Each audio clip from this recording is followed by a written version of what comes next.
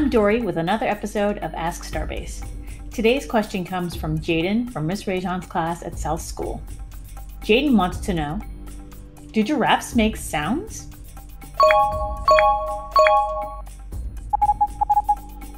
This is a question that puzzled scientists for quite some time.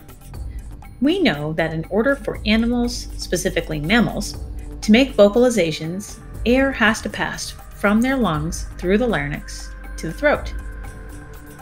The vocal cords inside the larynx vibrate to generate the sounds we recognize as a dog barking,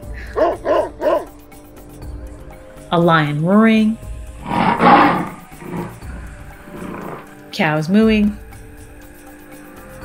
and so on. Giraffes have a larynx, but they also have incredibly long throats. The question became, does the air leaving a giraffe's lungs move fast enough to vibrate its vocal cords?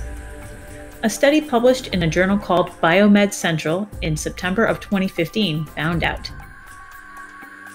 Researchers from the University of Austria examined over 940 hours of giraffe sounds recorded at 3 zoos over the course of 8 years to look for different sounds and patterns. These scientists noted that other than the occasional snorts or grunts, giraffes would make humming sounds, and only at night. This humming was found 65 times throughout the recordings. It also happens at a fairly low frequency of 92 Hz. It sounds like this.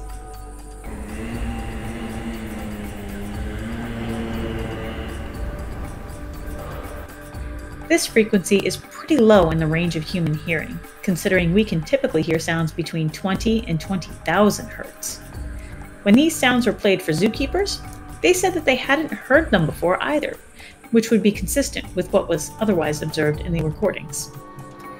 Scientists hypothesized that since giraffes can't see as well at night, this humming may be a tool they use to keep the herd together when they can't communicate by sight.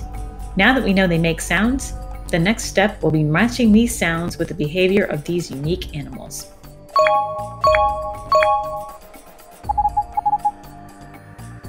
Thank you for watching this episode of Ask Starbase, and a special thank you to Jaden for sharing this question with us.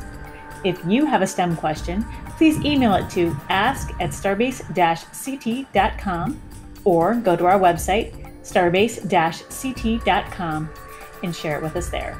Stay safe and be well. Bye.